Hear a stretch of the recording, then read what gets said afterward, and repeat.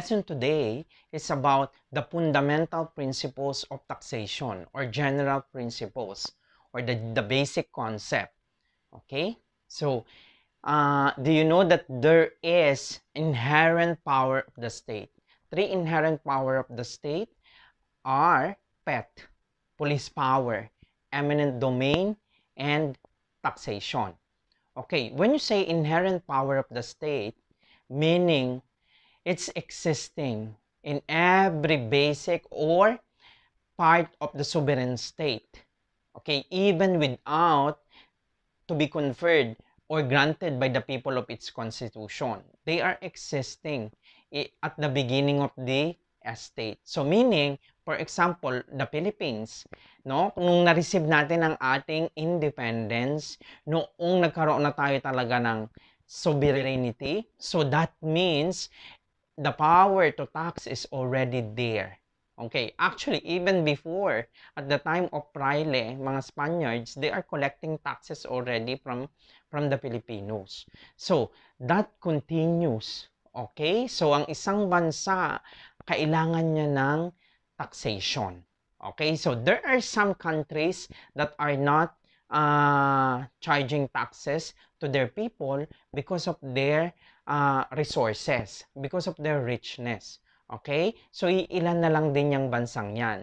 Okay, for example, UAE, they don't have any taxes before. Okay? But then, in year 2018, they already impose value-added tax. Okay? Which is started at small percentage, which is only 5%. Okay, so to continue, what is taxation? Okay, so it's an inherent power of the state, a legislative process, and a mode of government cost distribution. Okay, the source of this definition is from Income Tax by Sir Rex Bangawan. Okay, so when you say inherent power of the state, this is to be enforced by the state.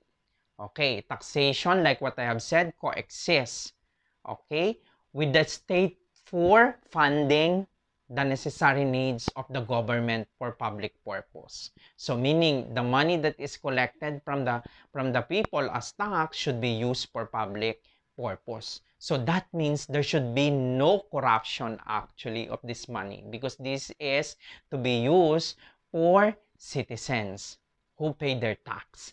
Okay, and resident as well.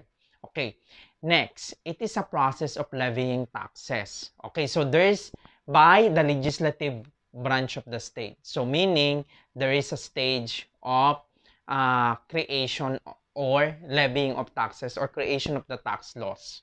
Okay, so we will discuss that later. Then a state allocates its cost or burden to its subject who are benefited by its spending. Okay. Thank you so much for signing up at CPA Dreams Online Review School. So please, if you haven't done so, go to the link on this video and sign up so you can watch the full version of the video lesson and you can also check the PDF summary and multiple choice questions. Thank you so much for watching and listening to this video lesson. If you haven't done so, please click the subscribe button.